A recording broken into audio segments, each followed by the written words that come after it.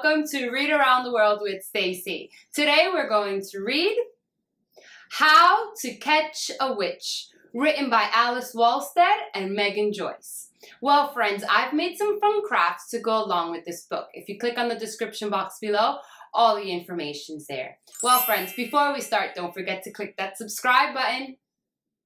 How to Catch a Witch. We happily dressed in our costumes with care, getting ready for trick-or-treat night.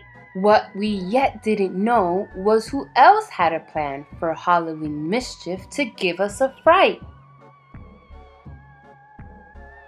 The pumpkins were carved and lit from within as we walked in the crisp autumn air. We started to notice ghosts, ghouls, and goblins popping up over here, there, and everywhere. But there aren't enough kids living in our town to account for this many creatures.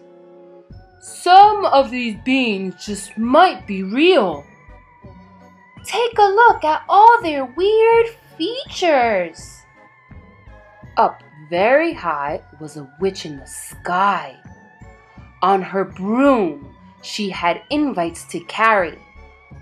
With a wave of her wand, the music began. When dancing, the ghosts looked less scary.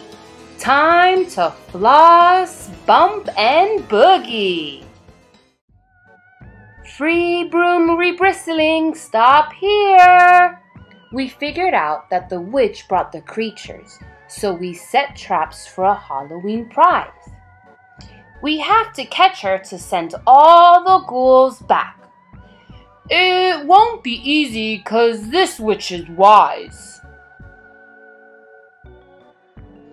Beyond catching the witch, there's candy to get.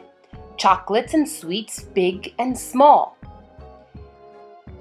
If the tricks, treats, and traps all fall in line this spooky night, we might have it all. Swoosh! First prize for busting best moves. She likes spiders and maybe their webs can help out. The witch could get stuck on the floor. Hang on a sec. Wait just a minute. Do we have more kids than before? This witch is clever and brought lots of friends. We need far better traps before this night ends. Zombies, dinos, ghosts, wolves, and more. Monsters everywhere and one in a pool. We can't catch them all in just one night.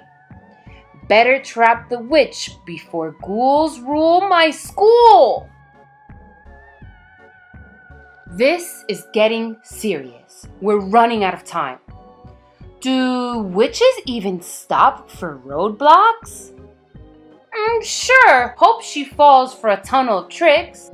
We need to return our dad's toolbox. The witch stops her boogie to come and explore, wondering what tricks are inside. She's wise to the trap and summons some help, sending a bat in first as her guide. We watch the boat to see when to start. She skipped the boat and just used her broom. Makes sense. We guess, why wouldn't she fly? We had no idea that thing had such a zoom. The dance party had hit the finale at last. Each dancing monster started to cheer. There's no doubt about it, we had to admit, this witch threw the party of the year. Then just when we thought it was over and all the goblins were with us forever, the witch opened a portal and they left in a flash. As party hostess, she's welcome whenever. Happy Halloween! See you next year! What a fun Halloween book. At the end, the witch just wanted to dance and have a great time. Well, friends, until next time, bye!